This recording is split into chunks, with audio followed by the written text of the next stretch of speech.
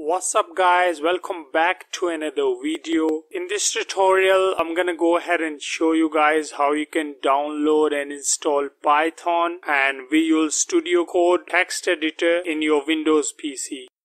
First of all, go to python.org website. Go to downloads and you will see this button. Click this button and it will start downloading.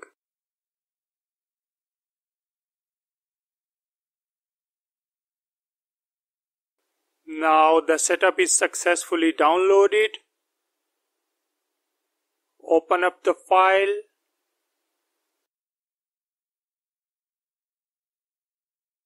Make sure to check this Add Python 3.8 to path.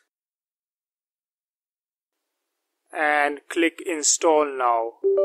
Now the setup is installing.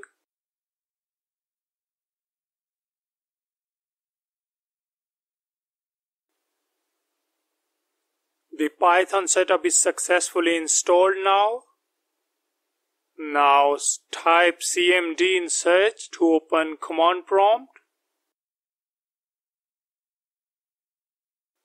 Type Python. If you see these three dots, it means Python is successfully installed in your PC. If Python command doesn't work, you can type py space -3. And here you can see the three dots, it means the Python is successfully installed.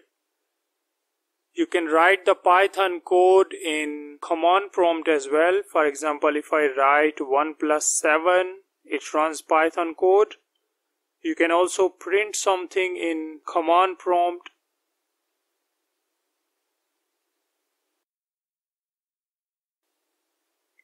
Although you can use command prompt to write Python code, but a better way to run the code is by using a text editor. Now I will show you how to install a text editor. Go to code.visualstudio.com. Click Download for Windows button. And it will start downloading. The setup is successfully downloaded. Open up the file.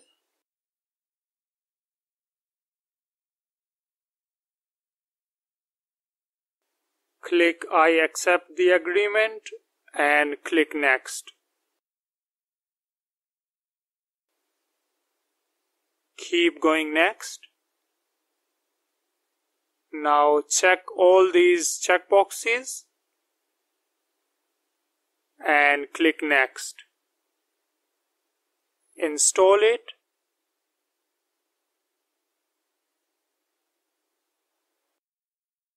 Now the setup is successfully installed. Click Finish.